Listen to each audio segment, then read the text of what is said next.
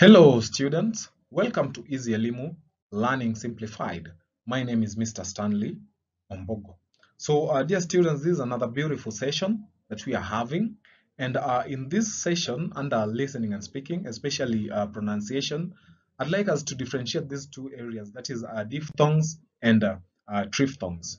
So talking about diphthongs and triphthongs, we're also going to involve vowel sounds because that is what uh, they share in common. So allow me first of all start by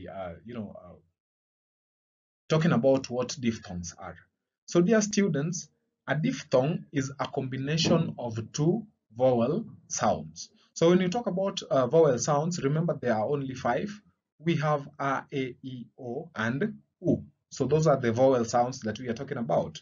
So if a word is, said to be a diphthong, then it must have the combination, that is, or a combination of the two vowel sounds. That is the two vowel sounds that I've just mentioned.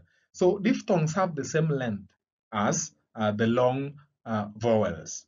Then something that is also interesting about diphthongs is that when pronouncing a diphthong, the first part or the first sound in a diphthong is much longer than the second part or the second sound. So I want us to look at the word I, for example.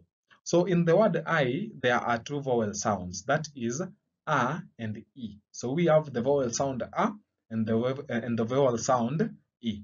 So when pronouncing the word, the first sound is said a bit longer before the glide, moves. Or that is before we glide or before we move to the vowel sound e. So before the glide to e becomes noticeable, the sound is said longer. So we only notice the sound e after saying the sound for quite some time. So how about we try pronouncing it so that we be accurate on what the statement is saying. So if we say I, I, you realize that the is kind of longer. The I is kind of longer as compared to the E, that is that we hear only at the end. So that means that the first part in a diphthong is much longer than the second part. Not by looking at the letters I mean not just by looking at the letters, but by looking at the sounds that the letters produce. Remember, when we are dealing with sounds, we do not look at the letters that we have in those words. We only deal with what we hear. That is, we are only interested in the sound created by the letters, but we do not look at the letters themselves. So some of the diphthongs that we have include the sound O. We also have the sound OW. There is also the sound A. So if you look at the first example, the sound O, for example, uh, this is common in words like roll, bone, phone, stone, close, note, notice, lonely, home, hope, open, ocean, bonus, focus, vogue. So looking at the words, there are very many. The list is endless. But looking at some of the words that we have given there, you realize that there is that O sound, and it is made up of two vowel sound as indicated there. So apart from that, we also have diphthongs that have two vowel sound, that is ow. So this is said in words such as how, cow, now, allow, owl, brown, down, town, clown, drown, crown, about, doubt, foul, noun, etc., etc. Then we also have vowel sounds that have, diphthongs that have the two vowel sounds A and E, that is A. So the words containing these diphthongs are we have wait, late, bait, date, tail, bail, gate, waste, wade, baby, bacon, paper, April, danger, crazy, mail, paint, take, etc. So again, the list is endless. These are just examples. So dear students, how about we move to the next area, that is triphthongs. That is the next sound, triphthongs. So remember, before we move to triphthongs, remember what we just said about diphthongs.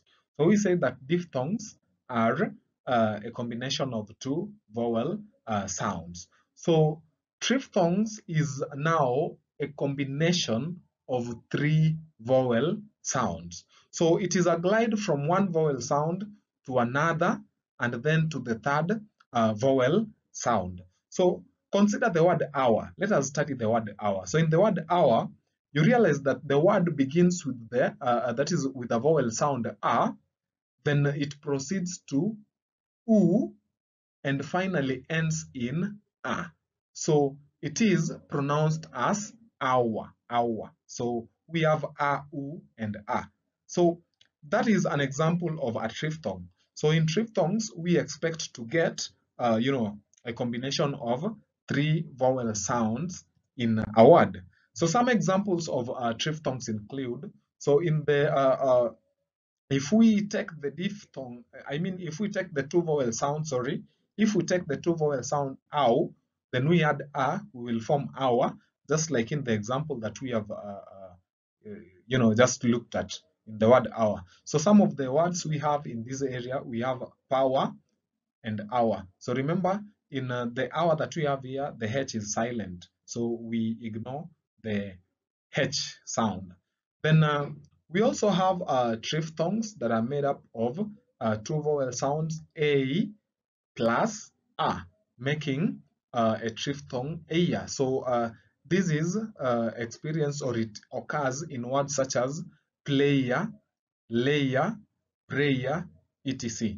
Then we also have triphthongs that are made up by, that are made by, taking the two vowel sounds a and e, then adding it to another vowel sound a, leading to aya.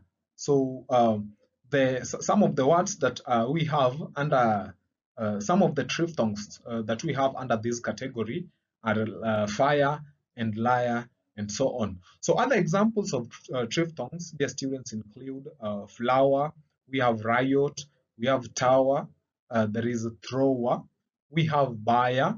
Apart from those, we also have tired, we have towel, there is the word coward, we have quiet, we also have bower, we also have hours. So that brings us to the end of the session, dear students, and please try and